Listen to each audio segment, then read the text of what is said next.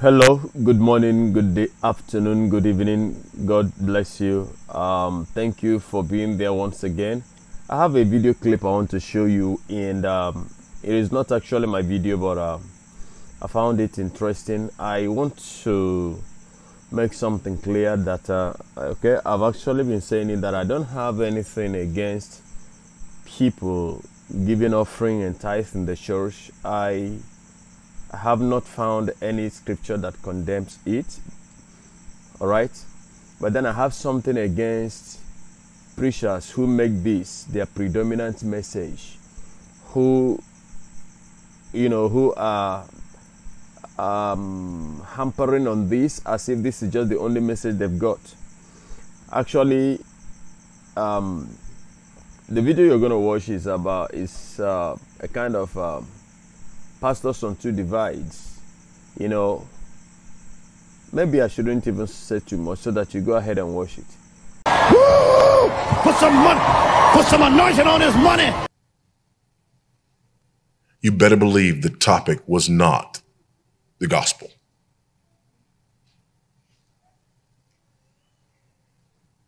The topic was not, come and have your sins forgiven.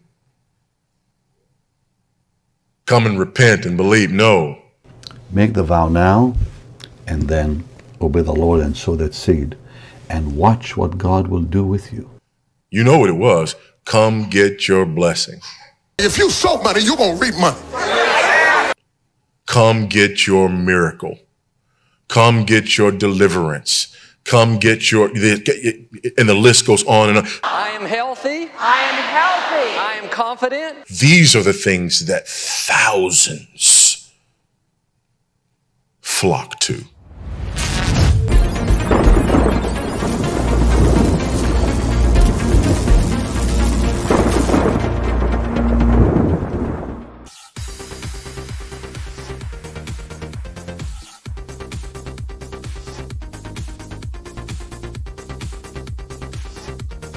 As always, thank you so much for watching.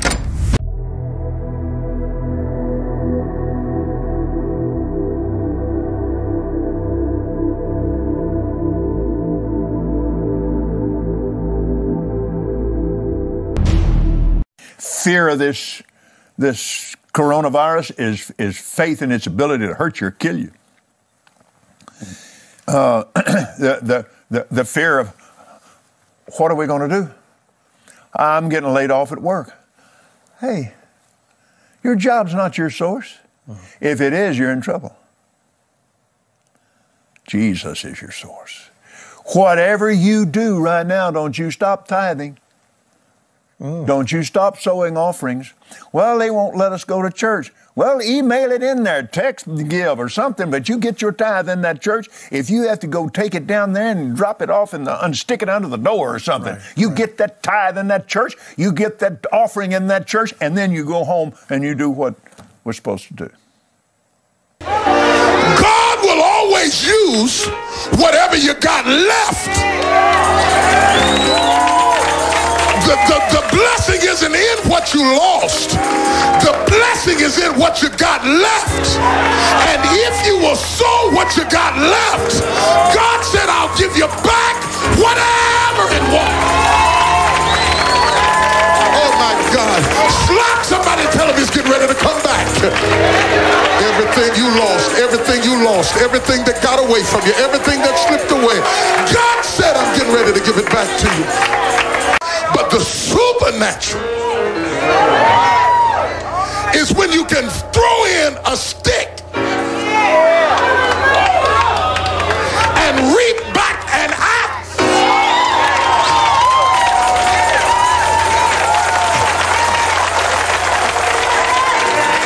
See, I don't want to just talk to people who need to reap money, because that's just natural.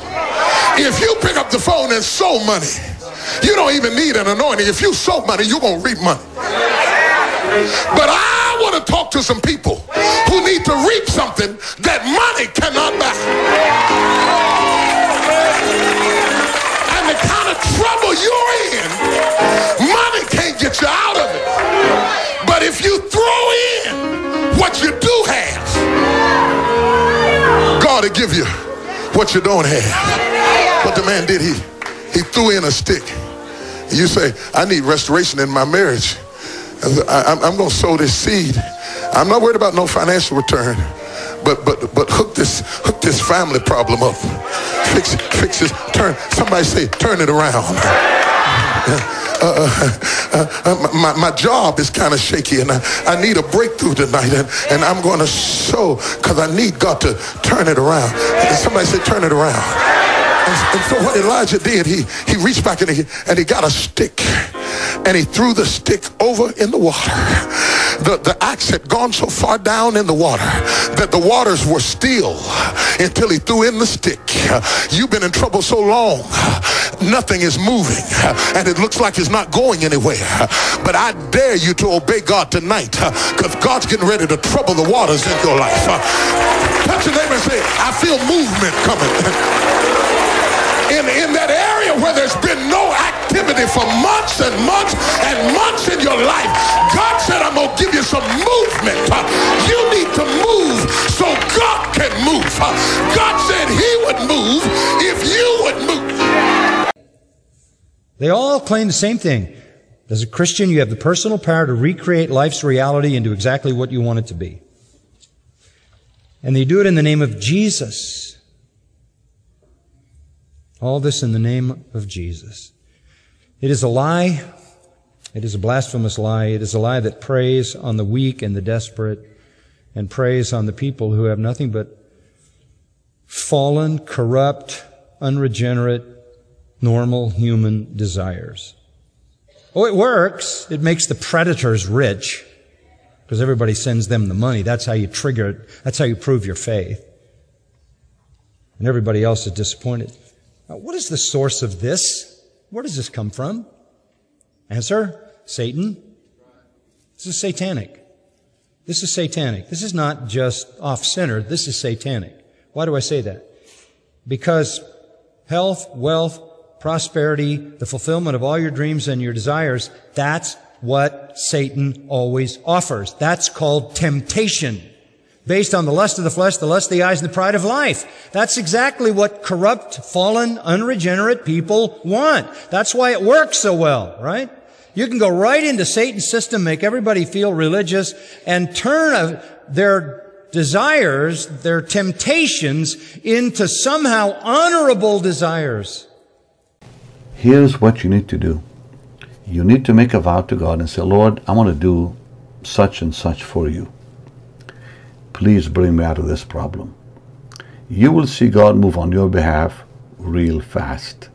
Because in every case, even in the Bible, it was instant. Why don't you do that? Why don't you make a financial vow to the Lord right now while I'm talking to you, if you're facing a problem, and watch what God will do with you. And I said, Lord, I'm going to give you again another amount for the poor. Believe me, God answered that prayer within minutes. The next day, the miracle happened. I needed $100,000 by morning to solve a problem. And God Almighty spoke to me again to make a vow, and I did. And I paid that vow. Do it today. Watch what God will do with you. What you've done for me, do for them, Lord. They'll see a miracle happen quickly, supernaturally, in Jesus' mighty name. And God's people said, amen and amen. You know, you can right now go online, our website, and just say, I'm going to make a vow today to the Lord. And you don't have to give any details of what you need, but just sow a seed as a vow to the Lord. Make the vow now, and then obey the Lord and sow that seed. And watch what God will do with you. Lord, I thank you for the miracle coming to each one of them. It will begin this weekend. It will happen this week. In Jesus' mighty name, for your glory, as you've done for me, do it for your people. Amen and amen. I want to hear about your miracle. Isn't it amazing? All these popular TV preachers, many of them. There's some good ones, few of them. But most of these popular guys, when it comes to the doctrine of hell, they'll go, well, we just want to teach on the words of Jesus. Now, when they say that, they're either immoral or stupid. Why? Because you want to know something? If it were not for the teachings of Jesus Christ, we'd know almost nothing about hell. Almost no one else in the Bible talks about hell. You see glimpses of hell. Almost everything we know. If you're going to write a book on the biblical doctrine of hell, you will spend almost all your time, 99% of your time, in the Gospels. Because Jesus is just about the only one who ever taught on hell. So when Robert Schuller gets up and says, I don't teach on hell because I just want to teach the words of Jesus, he's a liar.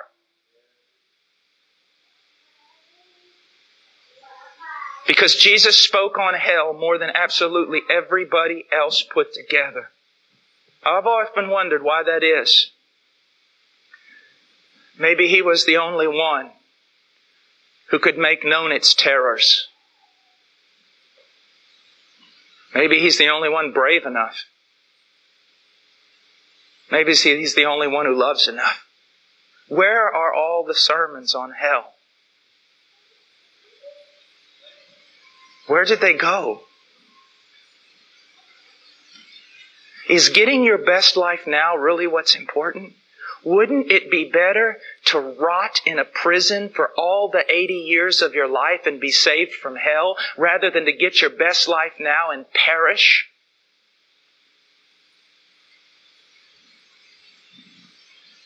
I will not lose sleep.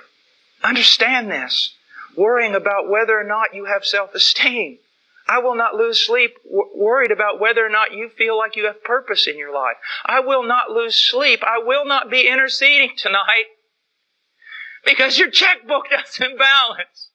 It'll be because you're going to hell. That's why we preach. Verse 32, and we preach to you. Please, note, they didn't share. They preached. They heralded. They declared. They announced. That's what preachers do. Listen, if you're a barber and you don't cut hair, you're not a barber. If you're a taxi cab driver and you don't drive a car, you're not a taxi cab driver. And if you're a preacher but you do not preach, you're just a life coach. You're just in the way. God has called men to preach. Do I believe that God wants to bless us? Yes. But when you go to the conferences, you ask people to give money, so you say do it cheerfully. Yeah. Because the Bible says, give and it shall be given unto you. See, giving is a major part of the whole Christian doctrine. But do you believe that if someone gives money to the ministry, that more will come back to them? Yes. Absolutely. I think that's what they mean by prosperity gospel. No, but you worry at all that sometimes your message will be heard by someone in the most dire circumstances. It's a sort of roulette wheel, a sort of gamble with God. Okay, well, I can't pay the rent, but I'll give it to Joyce and we'll see what happens. Do you worry at all that happens? I totally know. I don't worry about that. Joyce Meyer says, no, I totally don't worry about that. Well, I'm sure she doesn't, but she should. Because right now, even as we speak, there are thousands of people all around the world who are watching TBN and Daystar and Lycia Broadcasting and the Word Network and all these things. And they are hearing this endless drivel of saying, you send us your money and God will give you a harvest. And there are people at home, they are poor, they are sick, they are desperate, they have sick children. And so in desperation, they get out their checkbook or they get out their credit card and they send in money to these multi-millionaire preachers who fly in private jets and who live in multi-million-dollar homes. Jesse Duplantis, for example, lives in a 35,000 square foot parsonage. But when your wealth is gained off of preying upon the hopes and fears of hurting and sick and desperate people, there's a lot wrong with that. Whoa! Up there, I walk on this money. Woo! Woo! Woo! Woo! Get some anointing. You put some up here. Woo! Man. Woo! Put some money. Put some anointing on this money. You put something up here. You put. Woo! Prosper. Prosper, I said. Woo! Woo! Woo! Woo! Oh my God. Hey! Hey! Woo! Woo! Woo! Glory to God. Hallelujah. Hey! God, your bills are paid. The answer is, but God, you're dead. I don't care how many times you've heard the illustration. You're sinking, you're drowning, you're about to go down for the last time, and God throws you the life preserver, but you got to grab it. Dead men don't grab.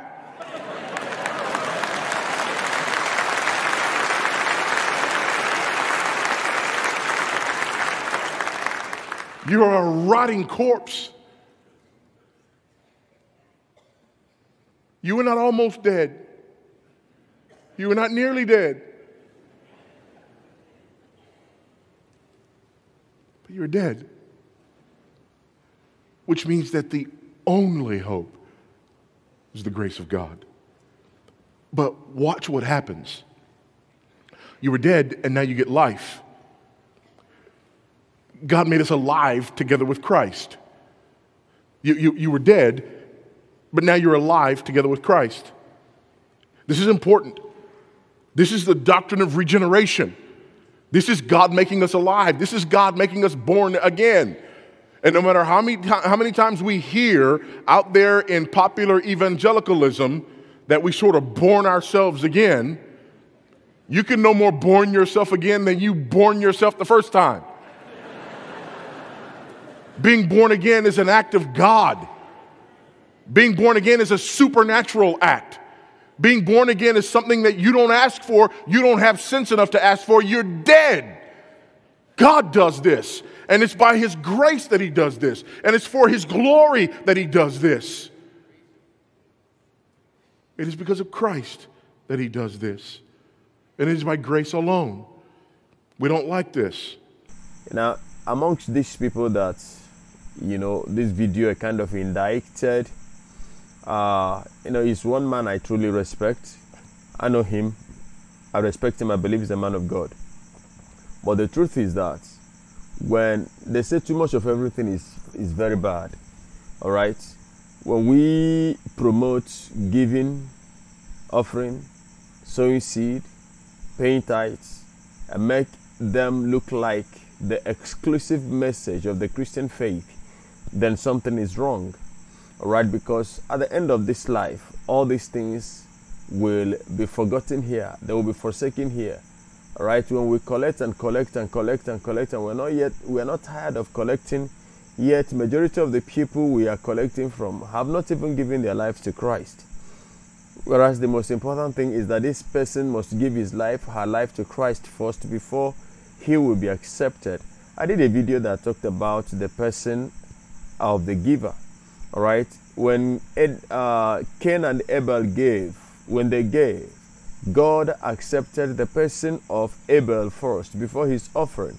Now, but the unfortunate thing is that we see some of these preachers, they don't even care about the person of the giver. All they want is give. If this person gives today and tomorrow he goes to hell, it's not their business. And so this is what I find, to be dangerous about all these things. I would like you to go in and watch the video, and may the good Lord bless you. Meanwhile, I will want to read your comment. I want to know what you think about, the subject matter. I really don't know what to title the video, but I have just given it what it is. God bless you. I'll be seeing you in the next video shortly. Until I come your way, I want to ask you to please subscribe to the channel if you have not done so. Like the video and share the link. And I want to tell you again that Jesus is coming soon. You may give and receive 100 million.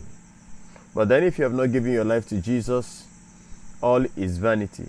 And I want to tell you that the best way to give to God is that you're giving because you are persuaded. You're giving because you want to give. You're giving because you love God. Don't give because you're manipulated. Don't give because you've been promised that when you give $500, you're going to earn $5 million. Now, giving with that understanding is insulting God. God is not a trader, and our God is not a money doubler.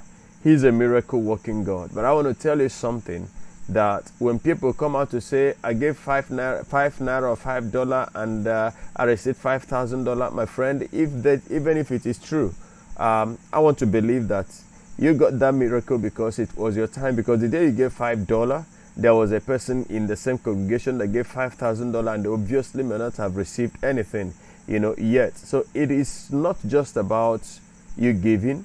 It is not just about what you gave. It is just that God has determined your blessing at that moment in time. Am I saying that giving is bad? Not what I'm saying. Am I saying that God doesn't honor our giving? No, that isn't what I'm saying. What I'm saying is that you must give because you are persuaded to give. Let me not stretch it so much. Watch the video and let's know what you think about it. God bless you. From me to you, Shalom.